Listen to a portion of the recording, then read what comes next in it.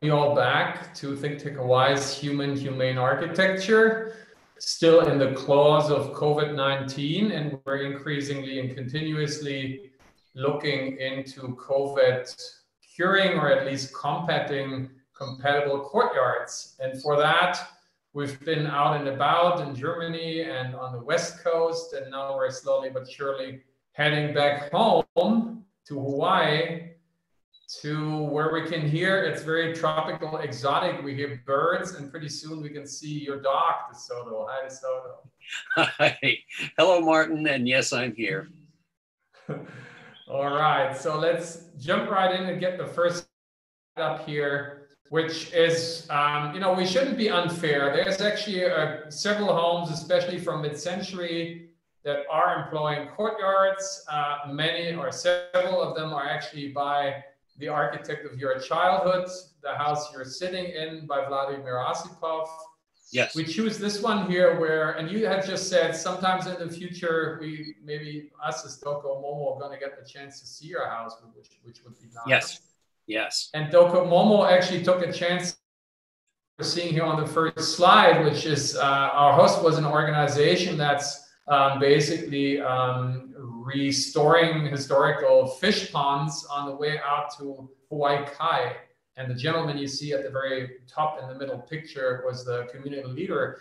And that way they got also taking care of the house here that we see. That was Walter Lamb's house. And Osipov was, as we hear, part of the creating team. And the house, you won't really realize it that much when you're out on the busy highway there out to Hawaii Kai, but it's right fronting the street, and right behind the wall is the first entrance courtyard.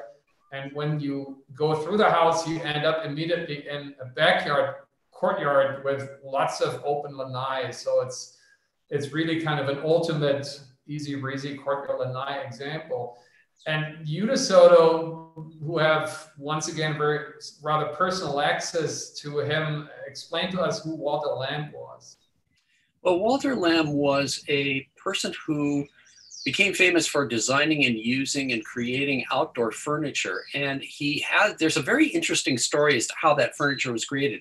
We see in this slide here some examples of the Walter Lamb furniture, but let's go to the next slide. And this one, we can see details of a Walter Lamb chair. And this chair is made from copper piping. It's copper pipe. And Walter Lamb got started right after World War II, when there was a lot of military surplus material left over in the Hawaiian Islands, because a lot of Army and Navy personnel were here. They had to build buildings for them, and then they all left when the war ended. So here was this extra pipe. He bought the copper piping, and he used that to start his outdoor furniture company. And you can see in these pictures, which is an example of one of the Walter Lamb chairs, there are the pipes that have been welded together to create the framework of this chair. And I might point out, this chair actually was used at the Halekulani Hotel. And my mother and I bought it when the Halekulani shut down in 1981. And that's when our friend Ron Lindgren designed the whole new Halekulani Hotel. So here's our inspiration for what we're going to lead into for the rest of our show. And we can go to the next slide. And this is a presentation that I did for a visiting German merchants group that we can talk about more later if we want to. But this is about the history of innovation here in the Hawaiian Islands. And I don't think people realize how much stuff was innovated here. In the upper left corner here is a drawing by King Kalakaua from the 1870s or 1880s about a torpedo he wanted to create that would look like a fish. Other things in here include the Ala Moana building with its exterior louvers that could move, as well as the rotating restaurant on the top, La Ronde. We also see some equipment that was created for the sugar industry. The sugar and pineapple industries innovated things. The first aluminum beer can was actually invented and used here in the Hawaiian Islands by Primo Beer. But the main picture here on the left in the center, on the right in the center, is shipping containers. the Pacific Ocean and the Matson Navigation Company were the first users of shipping containers in the Pacific after they were invented in the US mainland. We were the first place to use them outside of the East Coast, starting in 1958. And that is what we are going to be focusing on for the rest of this particular show. That is shipping containers. All right, gets us to the next slide. And talking in the sense of Walter Lamb, right, repurposing something that's sort of contemporarily abundant. This is when I was still back in our hood from my Waikiki Grand Lanai. Here's Doggy enjoying. And so I was actually looking at the cargo ships driving by. This is a picture I took from my Lanai. And I was thinking, how could one repurpose them for the, increasing the urgent use of dwelling?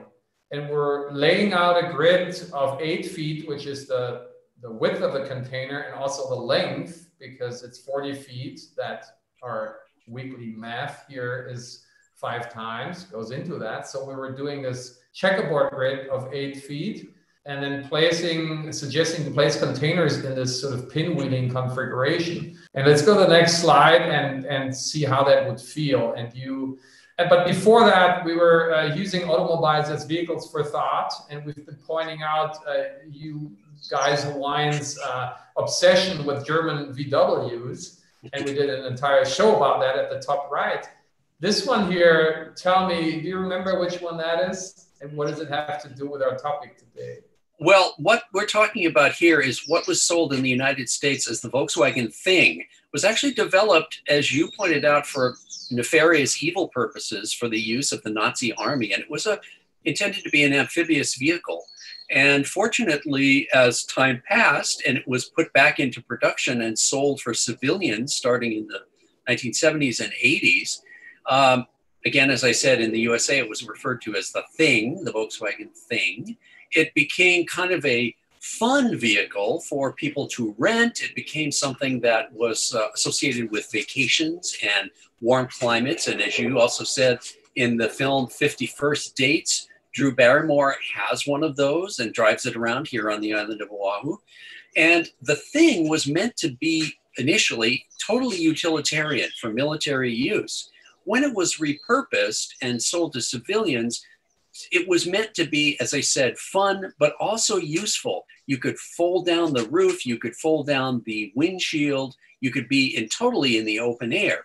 But something else that I think is interesting is the body of the car, to strengthen the sheet metal, is corrugated.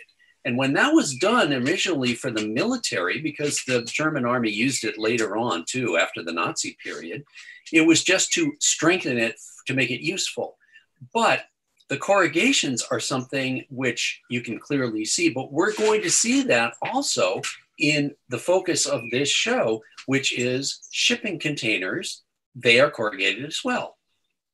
Yeah, so next slide is what came out of this inspiration is to basically do something to totally flip 180 degrees the meaning. I mean, shipping containers don't have a good connotation either. I mean, we ship all that stuff we need in them, but they're not like the things we find pretty, right?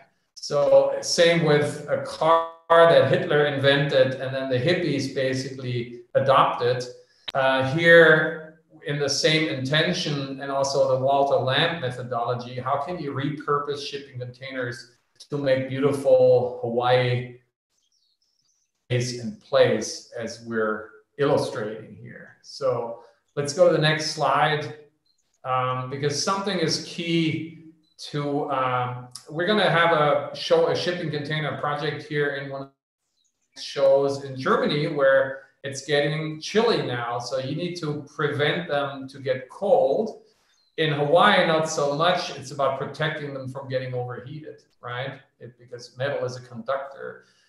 So here, when I first landed on the island, I was charged to go to an BIA show in the Blaisdell convention that they're going to tragically renovate in a way we're not most fans of. And there was this basically ocean of ugliness of all these vendors trying to sell stuff that you really don't need. And then there was this island of hope, of meaningfulness, which were these two guys that you can see there, Eric and Brandon from EcoShade. And they are basically promoting and selling this very exotic, based in their native Australia, roof system out of just like the Ala Moana previous, enclosure, which they unfortunately took away, but here horizontally, these aluminum louvers on tracks that can open and close. So we were suggesting to basically make this canopy out of EcoShade hovering over the entire house. Go to the next slide. And so talking utilitarian DeSoto, by spacing them out on this checkerboard grid of 8 feet, the container doors that you don't need anymore, if you're doing another screen infill instead, could then basically become the quadrant doors. So when you're thinking you're like the new farmer and this is your country courtyard cabana farmhouse and you're coming from your day of farming, you're basically seeing the containers closed, and then we're cutting out the 3/5 in the middle of it, which is where fittingly the medicine signage sits. And then we put what we cut out back on sliding track.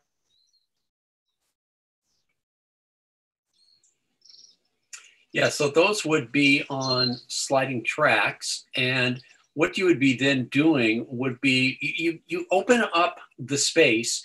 And this is something that we just were talking about, Martin and I, before the show, how these can be used in different manners. And let's go to the next slide. Oh, Martin is back. So let's get Martin to continue to talk about this.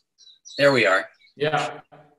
Okay, so that's the condition, thanks for bridging, that we then get is when you have it slide, it basically, the only thing left is the corners of 8 by 8 feet that depending on how you want to go resilience wise in the storm, you can.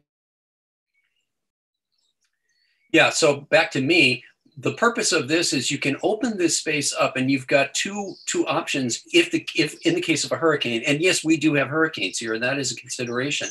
You can either shut the thing up completely and try to be as protected as possible. And of course, the shipping container is a very robust exterior, so that would possibly protect you. Or you can leave it open for the wind to go through to then be more safe in that respect, because you're not going to get pushed over. And you can take refuge in the parts of the container which are still closed off. And that's the way that could work. And again, overhead, you see we've got this canopy of the rotating or the maneuverable aluminum fins that could either shade it or be opened up as you wish. Okay, go to the next slide. And let's see if Martin is here to talk about that. Well, I'll just keep going. On the right is a magazine ad for the Volkswagen Thing. And this is hearkening back to what I just said earlier. The text of this ad points out how useful the thing was, because you can you can close it up, you can open it up completely. Because the top is open, you can carry big, tall things. And basically, it's a box, it's a corrugated box like a shipping container, except it's on wheels and you can move it around. In the picture on the left, we see how, again, this reconfigured shipping container might be used in a habitat in which it is inhabited, and you create enclosed spaces. And that's the point that we've been talking about in previous shows. Courtyards, enclosed spaces which are open to the sky, which are useful not only because they're nice to live in, but here now in the age of COVID-19, they are physically safer for us because you have moving air that keeps the virus from hanging around too much. And let's see if Martin can rejoin us, and we'll go to the next slide. All right. Can you guys hear me again? Yes, you're functioning. Okay, good. Thanks, DeSoto. And so here, one of the fans of the project endorsing it was our friend Kylie Chun, who I consider to be the best Hawaiian artist on the islands. And she basically said, Martin, this is pretty much along the lines of how my ancestors have been living. Each different function of life had a different holly, and they were assembled around, and they created what you can call a courtyard in the middle. And since we cannot latch and thatch anymore for various reasons, for the demand we're having, the shipping containers might be our most abundant local building material. And so she said, you know, one of these days I want to build one of them on my family property on the Big Island. So we would look forward to that. But above and beyond, next slide, is we have to house 10,000s of people, as we were pointing out in the last show with Ron, where we were observing the ICLA phenomenon, who had built 11,000 homes overall over entire California. So here we were proposing to make little communities out of them, where these courtyard houses would then also gravitate around a communal courtyard. So the courtyard theme repeating and reoccurring. Next slide. This is then up and now is down there, and it's literally and figuratively down, because when I first saw that, what DHHL is doing, the Department of Hawaiian Homelands, who had reached out to us, and this is a next project that was actually before the previously shown project, I was rather shocked, because I thought this has little to nothing to do with the way one used to live in balance with the elements in Hawaii. This is an invasive American tract home assembly, and what we see as is not a courtyard, but is almost like a prison yard, right? Does it look like that? Yeah.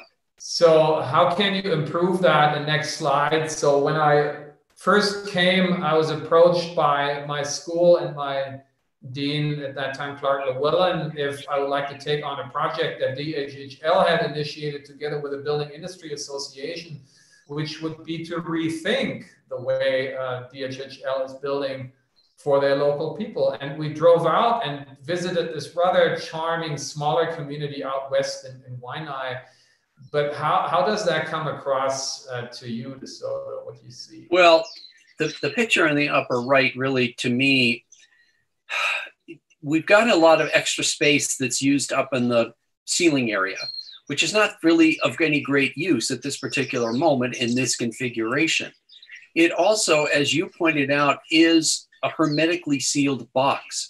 There is no visual access to the outside because the windows have curtains on them, and it's completely air conditioned. So you're spending money to air condition this big open space up above rather than being able to use it. And as you also said, when you're outside, you have a beautiful view. You've got a fantastic view of the mountains, but you're not really able to make use of it just because of the way the house and the exterior backyard are configured. And it's kind of a lost opportunity. And Martin, okay, let's go to the next slide. And these are drawings that Martin has created, and I'm sorry I can't see them very clearly in this particular moment to be able to give you more information, and Martin's not available right now. But these drawings exhibit or show. So looking for a better opportunity. Yeah. Okay, Martin is cutting out on us again, but we're again. This is a look back to how ancient Hawaiians set up the way that they lived. And they had compounds in which they had separate hale, which were used for separate purposes. And this is something that, rather than turning the interior of a house into specific rooms, this is the way the Hawaiians did it. No, you go ahead. I still can't see where we are right now. Okay, poor Martin is not able to join us. Martin, we've had technical problems. So let's go to the next slide. And here is the overall configuration of the small development that the Department of Hawaiian Homelands created that Martin was a part of. And this is the overall, picture that you can see. And there's one little tiny yellow spot, and that was the potential space that they could work with. What Martin did on the right was to show a progression of how the spaces could be used. At the very top, it's the way the space normally would be used in an American suburban development. And gradually it turns into a situation where you have more communal spaces, and you have the negative spaces between the the structures as being commonplaces which various people can use. Let's go to the next slide. Okay, now, again, Martin is the person who really knows about this, so I'm going to do this to the best of my ability. In the open spaces here that we can see, we've got, first of all, a kind of an A-frame roof that is overhead over the open spaces. Those are potentially to be constructed of the system which we just talked about, which is the eco shading, where those louvers, which in this case are placed horizontally, can be opened or closed based on what the weather is and what your needs are. And I hope I'm saying this all right for you, Martin. Let's go to the next slide. And here again, I apologize, I can't clearly see what these are to be able to describe them. And I'm sorry that we're doing this so makeshiftly. But these again are pencil drawings to show how, if you're talking about a series of shipping containers placed so that they have a communal space between them, they also have where the open space becomes something which is more used. Now, we talked about the Eichler homes as having courtyards, and this was something that we've been continually discussing in our series now. What we see here, however, different from the Eichler homes were private. These would be spaces which most of the tenants around them would use. So it isn't exactly comparable to what we talked about previously, but it is very similar. Next slide. Okay, again, one of the things that is in the courtyard cabana setup, the kitchen remains a place where, again, because of the plumbing that you need to install, that's something that is very specific and you have to build that in. But the other spaces in these little compounds do not have to be as necessarily segregated or specifically tasked with just one thing. In other words, they are more useful for more than one purpose. And this is something that I said earlier about the ancient Hawaiian way of creating a living space. You didn't have rooms. Those hale did not have interior partitions for rooms. What they did have, however, was just one open space, but they also, there were separate structures for separate activities. So what we're saying here is not necessarily segregating the house into this is strictly a bedroom, this is strictly something else. You've got open spaces that are more useful for different things. Next slide. Okay, here is the overall view of how this might work. And what we've got here again are the separate spaces. One of the things that Martin pointed out was there's also a carport incorporated into these. And carports locally are the place where we do a lot of socializing because they are open spaces, because they don't have solid walls in most cases. That's where people have parties. That's where people have gatherings. It's very common to drive by a house with a carport and see that people are sitting outside in folding chairs or that they're having a party. And so here again, you see the two containers are placed so that there's the negative space between them, there is the roof over them, and that is the configuration that we can hope can be worked towards. Next slide. Okay, now if the eco shading system was possible to be installed, and one of the things that Martin brought up is, unfortunately, the eco shades are expensive. And this housing is not supposed to be for wealthy people. It's supposed to be for the proletariat. So if it was possible to use a great deal of the eco shading and to therefore buy a lot of it at one time, you'd be able to bring the cost down. If that was possible, they would be powder coated in a sort of a warm metal color, not necessarily gold or not necessarily brass or bronze, but probably more like bronze. And if that was the case, at night, when they were illuminated from within or below, you'd see this warm glow. And as Martin said, it's really somewhat similar to the ancient Hawaiian system of using kukui nuts to eliminate, burning kukui nuts to illuminate the interior of the halepili, the grass houses. Next slide. So what we also see here is these are a series of houses that our friends Ron and Larry had designed for the Maunalani Hotel complex. And these very expensive homes were never actually built, but these are the plans that were made for them and the renderings that were made for them. And these are not proletariat housing, but they do incorporate a lot of what we're talking about for the courtyard cabanas. In other words, the same basic structure with a space between them that is used for communal living. Of course, these were private homes, but that's what you'd use for your outdoor living, where there also would be, for example, a water feature, a pool, a swimming pool, or just decorative water. Next slide. Now, using that same type of attitude, and again, trying to bring down the cost, because again, these have to be low income, these have to be affordable for people. Martin said, look, if you're telling me this is too expensive, what we need to do is break this down into the components that we would use. And these exploded views show how the same basic components would be reused in the standardized cabana, courtyard cabana subdivision or development if that was built. Next slide. One of the suppliers of this would be the aggregate company that's here on Oahu. And Martin went out to visit the company, and he's had people visit, he's had people, representatives from this company come on the show.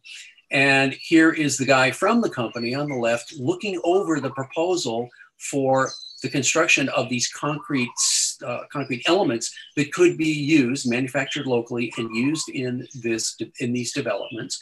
And Martin said that when these was first proposed, DHHL sort of tried to get him out of the picture as the architect and go directly to the supplier. And he didn't find that to be that offensive, because he said, look, that means it's an acknowledgement that this is a successful proposal and that they want to pursue it even further.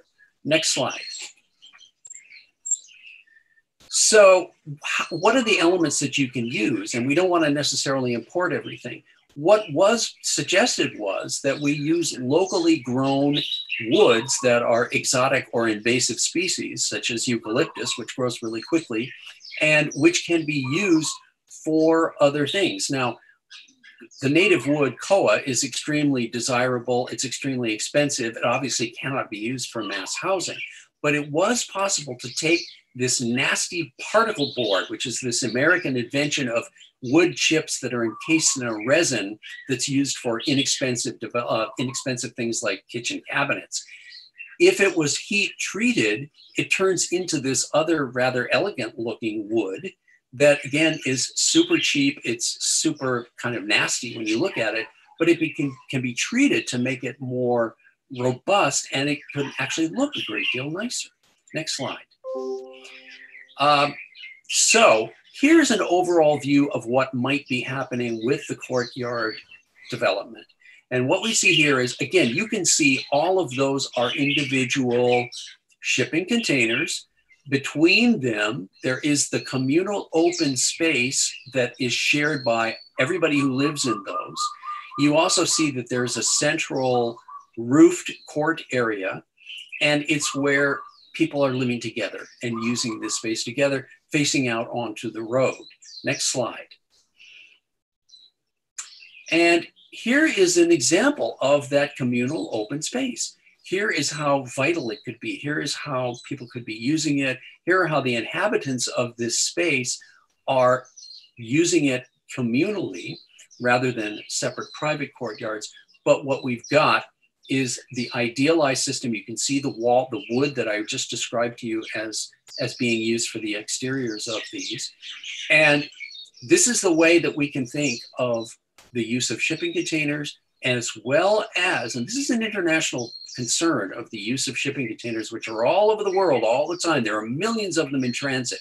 What do we do with them when they're no longer in use? Can we repurpose them to become housing? And is that our last slide? Can I assume that we are at the end of the program? Again, I apologize for not being prepared for this, but if this is the end of the program, thank you everybody for joining us. And Martin, I'm sorry that you weren't able to talk to us. There's Martin. I can see Martin. I don't know if Martin can actually speak to us or not. But in any case, I hope I managed to carry the ball as well as I could.